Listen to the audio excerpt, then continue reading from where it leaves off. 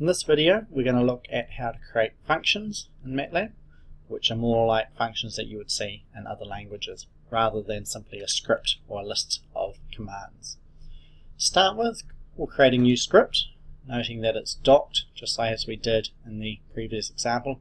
If you forget how to do that, it's that little down arrow here, and one of these will say dock if it's outside of it. Functions are declared in Matlab as follows: keyword function, square brackets, output arguments, equals, function name, and then round brackets, input arguments. Alright, and that's it. Nice and simple. There is no declaration in terms of data type, so it doesn't matter whether you pass into it strings or numbers or matrices or structures or whatever they happen to be. They all come in as simply a variable name. And nice thing is you can also have multiple output arguments. For this example, we're going to write a function that calculates the area and the circumference of a circle given the radius.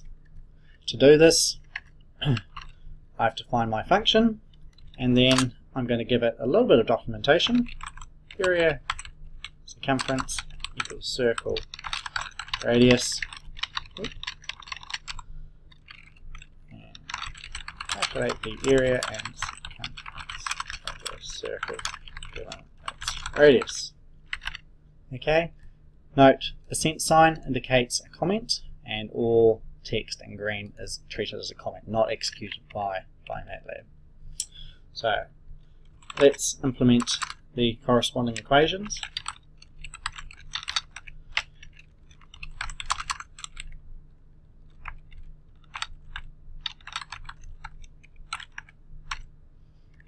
Alright, and now I'm going to save this file. So Control S or save up here. Very important that the function name, circle, is the same as the file name. Don't change it. It must be the same or else you might get yourself stuck.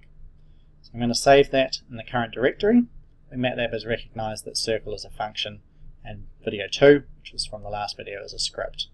So let's try and call that circle of 5. Alright, so we see there we get one solution back. That in fact is the area, and that's because that's the first output argument.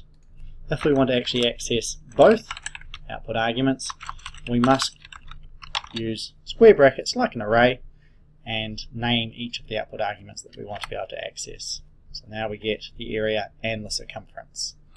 Note that these names or these variables don't have to be the same as the original function. Alright, they can be whatever you like them to be. It's just the order will always match the order defined in the function. Alright, so that's very easy. We can add in, change that input argument or do whatever we like, and that will now be able to calculate that for us. Let's try something tricky. Let's try and calculate the areas and circumferences for a range of circles, ranging from 5 to 10, let's say, centimeter radius. Is it going to work? No. So one of the things we're going to see in the next video is the difference between these dot operators and the matrix operators. For now, the solution is what's called vectorize this. So that enables us to go radius, each element in that squared, rather than the radius as an array, or in this case a vector squared. We try that again. Okay, we've now calculated areas for a range of different radiuses and the circumferences. Right, so that's pretty cool. We've automatically made our function compatible with arrays. And the same thing would occur if we were to give it, for example, a matrix. There's an array of areas and circumferences, ignoring the negative ones. They were just some random numbers there. Okay, so let's clear the screen. So that's pretty cool. How about if the user gives, just as we saw then, a funny radius? Do we want to be able to still calculate a area if the user gave a odd input? Probably not. So we can use an if statement here. If radius is less than or equal to 0, we can send out an error message. Strings in Matlab, single quotes or the apostrophe, and we can display a custom message here. Noting our if statement is always followed by an end and should always be indented out. So now, if we try and do that, we see that we get a corresponding error message associated with it. One more thing I want to show you is how to add optional input arguments to our function. So let's say we want to make it so that the person passes true as a second argument, then the circle is actually also drawn for us. Alright, we know the equations of a circle from the radius, so let's implement it.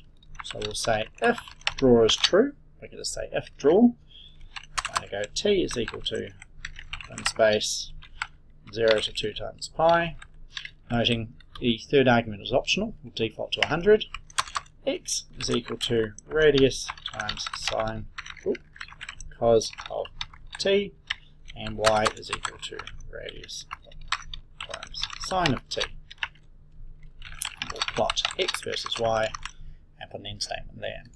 So now, if I pass true, in fact any number greater than 0 is the second argument, with a practical radius, that will then be drawn for us. And as we expect, that looks like a circle once the aspect ratio is corrected for. However, that argument is not yet optional. If we drop it, it will say, hold on, we haven't got enough input arguments. So to correct for that, what I do is I go if the number of arguments in, or short narg in, less than however many you expect, then give it a default value. So in this case, if the user only passes one argument, then make sure draw is false, so it's not drawn by default. And now it works just fine. And if we do pass the second argument, then the circle is drawn. Alright, so that's basically functions. They're pretty easy to use.